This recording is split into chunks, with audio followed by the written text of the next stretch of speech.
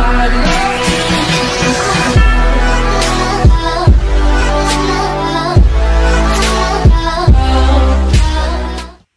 guys, Pyrodino64 here.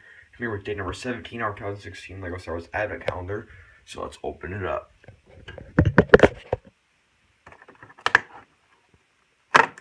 Today we have, looks like a rusted gonk droid, I think.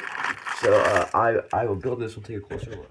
Alright, so I haven't even built this thing yet. I just want to start by saying, holy crap, look at all those studs with holes in them. 9 of them. That is ridiculously awesome. So yeah, now I'm gonna actually build it. So alright, here's the gonk droid all built. I like the 9 open stud pieces that are in it. 2 are extra, one of each color.